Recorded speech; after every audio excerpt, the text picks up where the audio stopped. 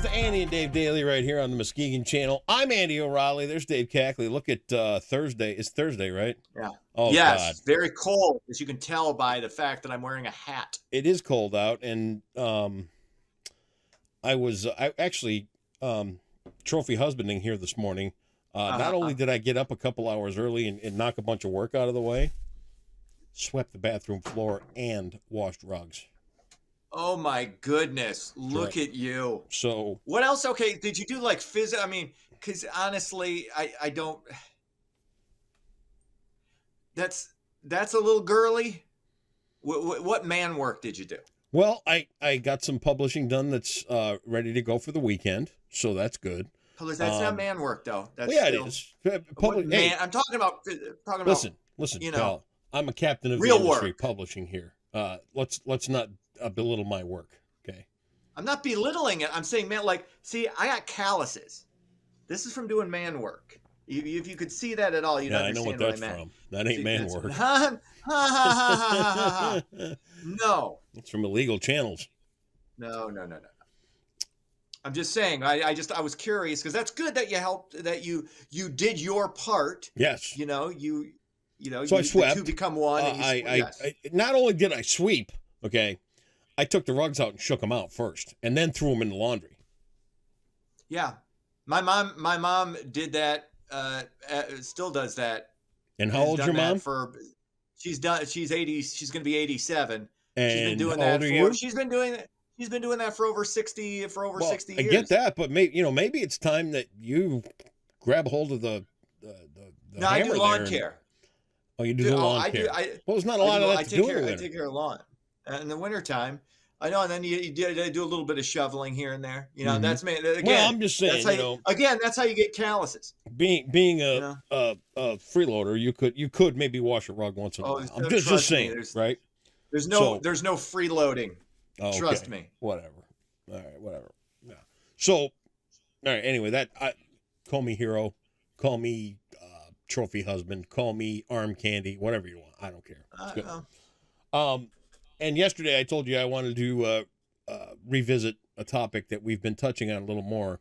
Oh, and that is ancient history and how little we know of each other, and of our real history as a species on this planet, right? Mm-hmm. And I wanted to go back and watch the show again because for the longest time, all of this ancient history stuff has been kind of on the fringe, right? You've got the ancient aliens thing. You've got the people who are advanced researchers, and some of it's theoretical. Some of it's kind of maybe a myth. I don't know. But the evidence is stacking up that there's a lot more out there that we don't know. And these guys have been knocking on the door of academia for forever. And the proof's really starting to come out that we don't know crap. Right. PBS is jumping on board. And there's a documentary on PBS. It's Nova. And they're doing a thing called Sky Tombs. And this is an archaeological thing that's going on through the Himalayas. And Himalayan burial traditions are so different than what we know. And they go back thousands of years to find these caves that were dug at one point. The hills, as the hills fall away, body parts are falling out of these caves, and guys are going up there now and digging up bones and whatever they were buried with and putting these all back together to figure out the history of the people that have come through this thing.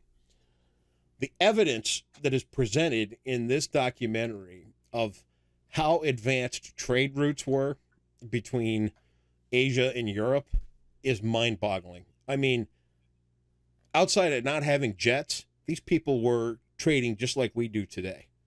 It took a while, but China and Europe, they were trading back and forth, all around. And then they start digging into the history of burial. And you know what they do in Tibet even still today? No idea. Somebody dies, they don't bury him. They take them out to a pile of rocks, they deflesh them, and they feed them to vultures. So the body can't come back as a zombie. This still goes on. and they trace Well, it back. you know, Well, I get hang that. on, hang on. I get I'm no. getting there. I'm serious. I get that. They get That back. actually makes The sense. first thing that happens in this group of people is when a person dies, they break their back on the spot. They snap their spine so they can't get back up. Ooh, creepy enough. Then they take them out to a pile outside of town and let the birds eat them. All right. So this started way back when, and they start to show you the cuts on the bones where they're defleshing them and all this other stuff. And then they start really tracing it to these people who live in the Himalayas and have an extra DNA match. It dates back 44,000 years to when a human bred with a human almost ancestor that wasn't quite a human. Okay. And they have an extra genome factor that lets them live at those high altitudes. And that human that human ancestor that a Homo sapien bred with 44,000 years ago was from Siberia. How can academia sit there and deny that? Here's the proof. I mean, here it is. We traced it back to one, and they still want to argue it. I don't get it. Yeah, I mean, I don't have a problem with arguing. You can argue it. You just can't be I don't have a problem with arguing against that. I don't have an issue with arguing against that. I have a problem with completely dismissing it. Right. And that's the issue. You can argue against, say, well, it could have been blah, blah, blah, blah, blah, and that's fine. But to just dismiss it out of hand, and it's interesting that PBS or NPR would be highlighting this. It's coming. The truth is coming. Because those are the type of people that would be typically poo-pooing that and saying, oh, come on, and eye-rolling and making you seem like a nutcase for even bringing it up. 44,000 years ago. And can you imagine this? 44,000 years ago, you show up with a date and it's not even your own species. And today we're worried about skin color. I mean, imagine that. Well, we're not really worried about skin color today. I mean, some people are, most people aren't. But think about was it last summer, or the summer before, where it actually came out?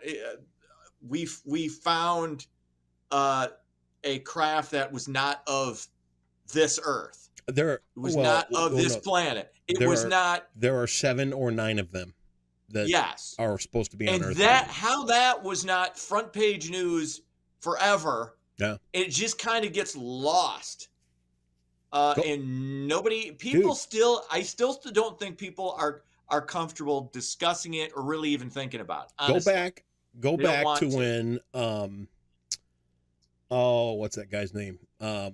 When we talked about Element 115, that he was reverse engineering at Groom Lake. That was what's his face? What's his name? I'm blanking on it. Well, anyway, it'll come. But hey, he talked about Element 115 before it was even on the periodic table. Yeah. That was was amazing. This stuff, it's coming. And that dude had his life ruined. Oh my God. And still, they still rate his. Oh yeah, yeah. They still, and you know what? He's in Michigan. Jesus. He's right here in Michigan. I didn't know that. Oh yeah, yeah. Bob Lazar. Bob Lazar, yes. Yep. Mm-hmm. Oh man, yeah. It's just You know what? Do you know why they rate him? Still, because he knows some of that. He's got some element. He got some of it out of there. He's got Element 115 somewhere. Oh, there's it's cat and mouse. It's stuff, amazing. 41,000 years ago, humans. And why? Go ahead. The human species, we're 2,023 years old. No, we're not. Why I encourage everybody to take a look, and because it's super interesting, it's fascinating. You learn things, and it doesn't, again, regardless of what your faith is. Doesn't have anything to do with it. I'm a Christian. Doesn't have anything to do. It doesn't disprove any of that. Nope. this just adds to the human story. Yes, it does. What it is. It doesn't disprove any of your beliefs. It doesn't have to upend your belief system. It just is an interesting add-on to what you already believe or already know. Or maybe it changes your mind on some things, and that's fine too. Don't be afraid of new information. What we need to do is wake people up to the idea that as a species we have amnesia. And yes, it all 100%. Seems to center, and this is coming from writings of every culture around the earth. Mm-hmm. Cataclysm is the common denominator. At some point, almost every single place on earth talked about cataclysm, and it was all a flood. Mm-hmm. Some talked about fire, but mostly it's flood. So this earth was flooded at one point, mostly around the Ice Age, and that's where we have our amnesia, and that's where we don't know how far humanity got up till that point.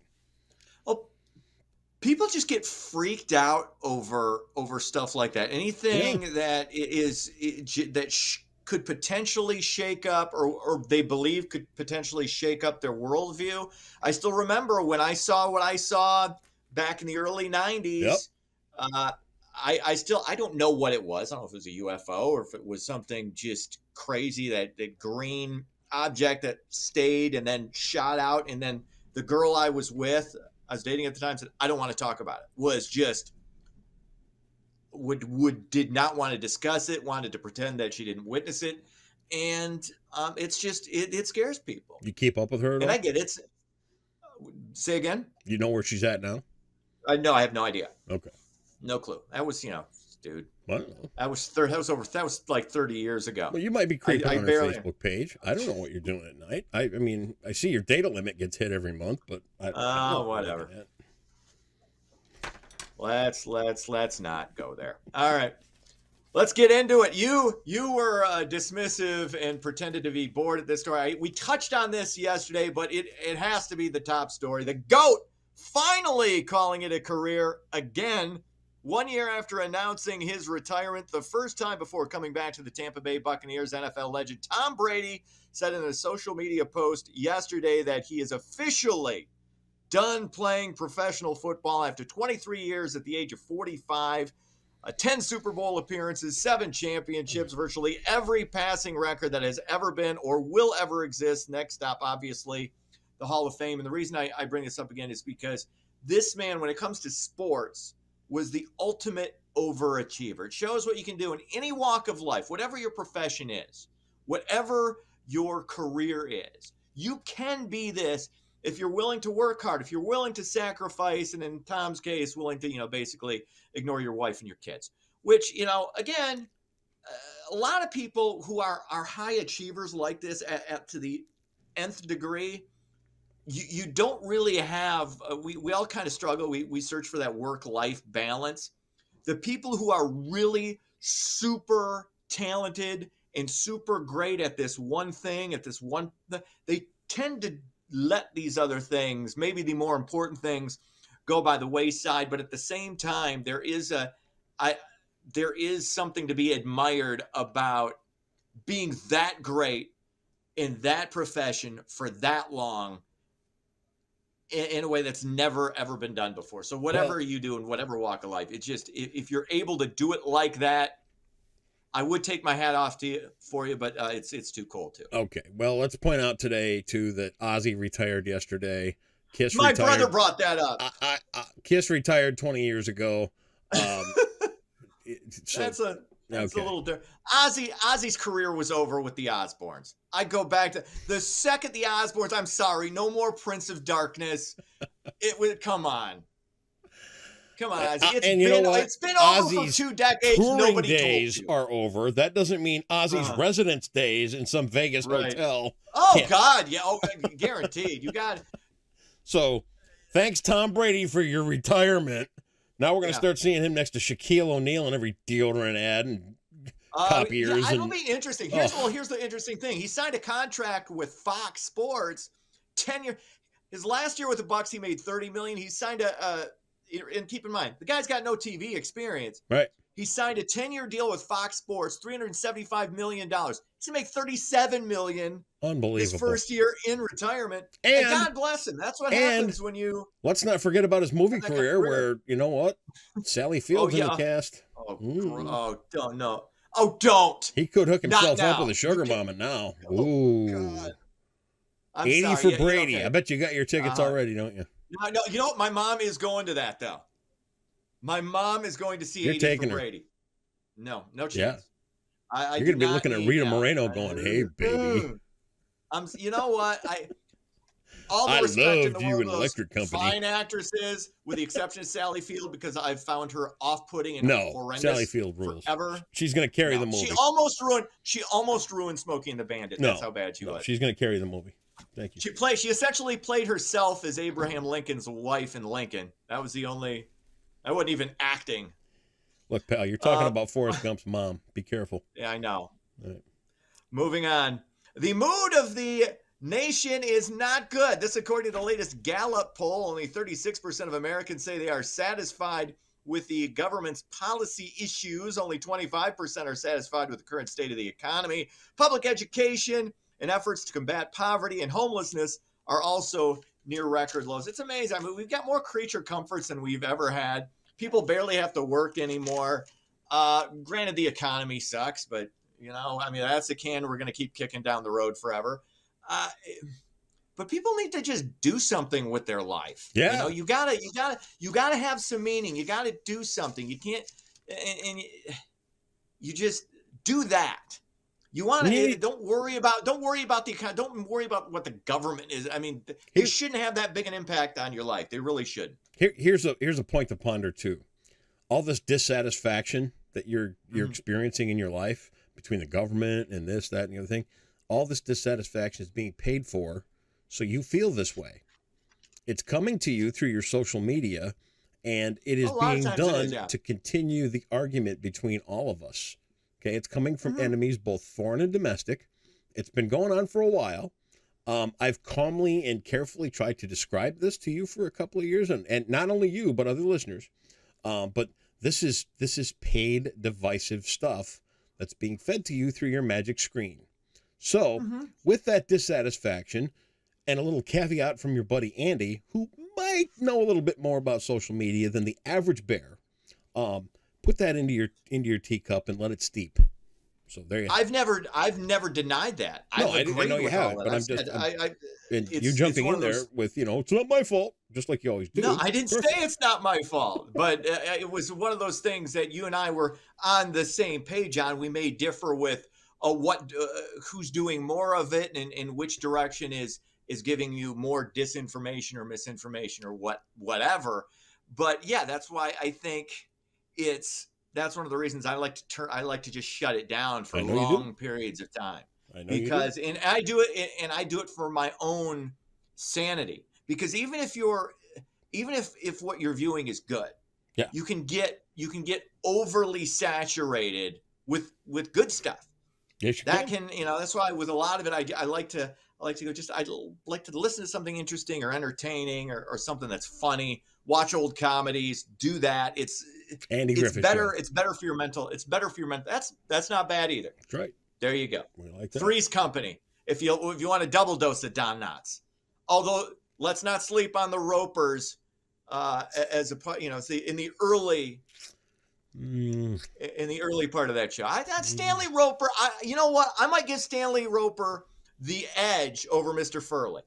Maybe that's controversial. I don't know. Right. Finally, less than 2 weeks to Valentine's Day. I was amazed to find this out. This is shocking to me. Candy corn, the #1 Valentine's Day candy for Michiganders. #2 is, of course, the heart-shaped box of chocolates. Nebraska, the only other state that has candy corn at #1. I thought that was just a Halloween abomination, but evidently it's infiltrated. Really? Yeah, I thought that was That's not right. No, That's it fake is. News. No, it's not. No, I don't know. Where'd you get that 100% story? Whoever wrote that's an idiot. Oh, don't never question my sources. Anyway, the average American spends a little under $145 on Valentine's Day. Really? $145 on Valentine's Day candy? Well, this year you can make it up to me for all the years you haven't got me anything. So let's go 150 everybody. You're not nice box of cigars would be wonderful. No, just saying. All right. Sports. Michigan takes on Northwestern College. Hoops tonight, 7 p.m. tip-off. That's sports. Supreme Court cases for $400. You ready? All right. See, I got my readers on today, so I'm. Oh, dude, I think you should wear those the whole time. It gives you problem is the erroneous air of being an intellectual. Right. Yeah. I like this look. Look at that. No, put them on right. Don't have them hanging off the bridge of your nose. All right. Supreme Court cases 400. 1964, a little matter with the First Amendment. This newspaper versus Sullivan. Kind of plus versus Sullivan? Here comes the mover. You ready? This newspaper, I'm gonna guess. I'm not 100% sure. I'm possibly wrong. I'm gonna guess the New York Times. Oh my God! Give it to him. That was a guess. 27,600. Look at you, up with people kind of day. Dave Cackley. What can I say? You are a man among men. I just swung. I just made the decision. I'm swinging at this one. You did. I knocked it out. Out of here. Gone. See ya. On to Friday. See ya.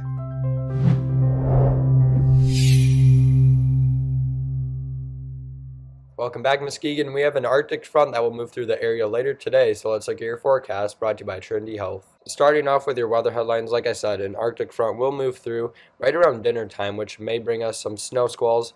A brief moment in time, though, around dinner, and then after that, colder air will follow, bringing minor lake effect snow for the rest of Thursday night going into Friday morning, but that will be short-lived as we have a warm-up on the way this weekend. So taking a look at the future radar, you can see by 9 a.m. Thursday morning, we'll have snow well to the north of us, so we'll actually be dry and maybe even sunny here in Muskegon County, but then clouds will increase throughout the day by the time this Arctic front arrives, around 5 or 6 or so.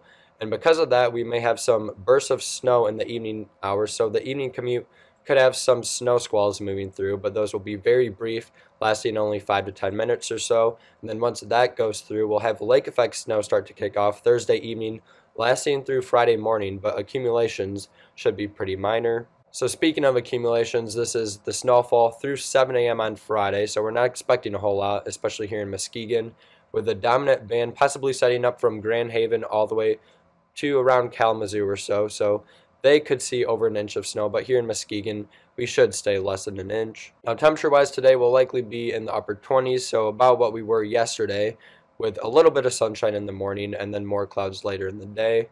So for your Thursday, expect a high of 28 with partly cloudy skies, and then more clouds later in the day once that Arctic front approaches. And then we could see some snow squalls around dinner time, but those won't be too impactful, and then lake effect snow will follow with a very cold low of 5 degrees. But the longer term forecast has warmer weather arriving this weekend and following into next week as well, so it looks like temperatures will moderate pretty quickly this weekend going into next week, with temperatures mostly in the 30s and maybe even the 40s. But in the meantime, temperatures will be cold, like I said, with the lows getting into the single digits for Thursday night and Friday night, with a high of only 13 on Friday, with some lake effect snow, especially in the morning. And it looks like this weekend will be dry with mostly cloudy, if not overcast skies, but temperatures will quickly warm up into the mid-30s, with maybe some rain showers next Tuesday. And that's your forecast brought to you by Trinity Health on the Muskegon Channel, and I'm Colin Woods Weather, and enjoy your day today.